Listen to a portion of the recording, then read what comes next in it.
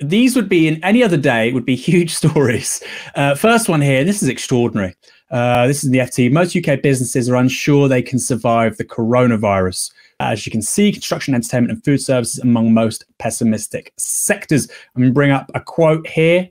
The majority of UK businesses are not confident they have the financial resources to stay open during the coronavirus pandemic. According to an official survey, as data shows, the economy contracted even before the disease struck, which is very, very striking.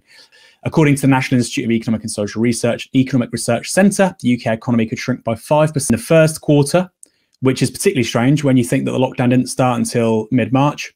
And if the lockdown continues, by between 15% and 25% in the second quarter. Michael, this is quite significant, isn't it? 59% of 4,600 businesses that replied to a survey didn't think they could continue operating through the crisis, which would indicate they won't see the other side of it, to clarify those words.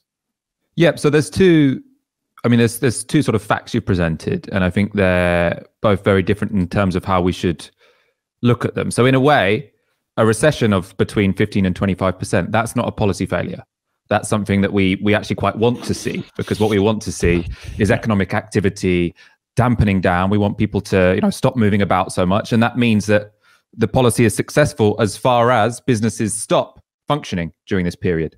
But that's very different to this idea that 59% of businesses think they might go bankrupt in this period, because what the government, have said they want to do, and I don't see that much reason to not take them at their word on this, is to sort of freeze the economy and to have businesses survive until this crisis is over, when they can boot back up again and start functioning again. What it seems like with policy as it currently is, maybe that's because it's been based too much on loans and small businesses aren't interested in taking on more debt. When as Pascal said, when they reopen, it's not as if people are going to buy twice as many meals afterwards.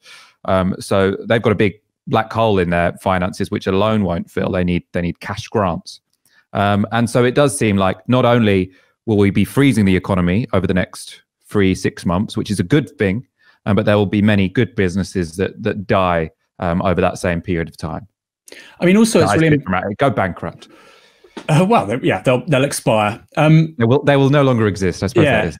And if you look at as well, this is the important thing is we've not gone from like even healthy economic growth isn't even the right word. Even just like normal by the standards of the last 30, 40 years growth, 2-3% per annum. Basically, towards the end of last year, it was 0% growth. I mean, you could say that was because investment was being held back because of Brexit or whatever. But the first quarter to already see a contraction would suggest that we were sort of hovering at zero anyway. And this is a really important point. The economic context within which this crisis happened is already terrible. There were already high street businesses going bankrupt. Already we had a housing crisis, not enough homes were being built. And so I think, as we've said repeatedly, what this will do is intensify preceding crises as much as be this kind of exogenous shock. That's the word we keep on using, which is a bit different to the 70s. The oil crisis happened in the 70s. There was rising home ownership, rising living standards. This crisis happened in a very different environment and a very scary one. Bring up a quote here from Paul Dales, chief UK economist at consultancy Capital Economics, said that February's contraction, which is before March, looked like the calm before the storm of a lifetime, because the coronavirus lockdown will, quote, mean that in March and April, GDP will fall at speed and magnitude no one has ever seen and no economy has ever experienced before. But as you've said, Michael, I suppose that's to be expected, and that's actually the intention of the lockdown.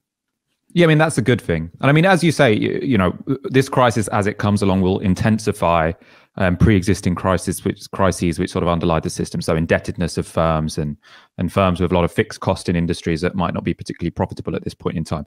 I think it is worth saying that it could also be an opportunity if the government is willing to take, to adopt the right policies during and after this thing. So one reason we've had such anemic growth over the past decade is because of the high levels of indebtedness and low inflation, which means that those debts don't go down.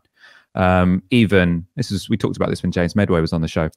Even moderate centrist figures, like the director of the Institute for Fiscal Studies, is suggesting that one way that we might come out of this crisis is that you've got the government with huge debts, and unlike in 2008 when they try and get down those debts by cutting wages and cutting social benefits, they could decide to accept higher levels of inflation. So pump money into the economy, allow inflation to rise, and that would not only, lower government debts because they become less valuable, but also private debts. And so if we do have a sort of refoundation of a Keynesian model where we accept high inflation, that could resolve some of the contradictions of capitalism that we currently have. If a new settlement is found, obviously there's going to be many people whose interests that doesn't serve, big asset holders. And the Tories will worry about the kickback that they might experience from homeowners if they do that.